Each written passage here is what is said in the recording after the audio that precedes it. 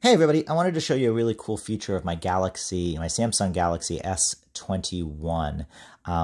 Just using the native camera, when you're looking through things and it discovers something that looks like a page, it has a built-in image scanner, or page scanner.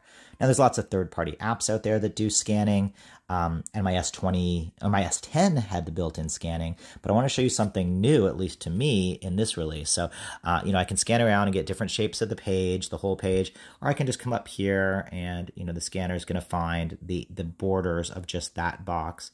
I'm going to click tap to scan. And it's going to bring up a dialog box where you can do things like correct the parallax if it had it wrong. In this case, it doesn't. But there's an added new feature, at least I don't remember having on my S10, that is now on my S21. And that's in the top right corner where you see it says extract text. So I'm going to click on that. And it's going to go off, and it's actually going to find and give me the ability to get the text out of this. So I could copy and paste this and put it into a document or a social media post or whatever I want to do. You can even right from here translate, which is pretty crazy. You can come in and change this to translate this to French for me, and I'm going to get that translation down at the bottom. So very cool.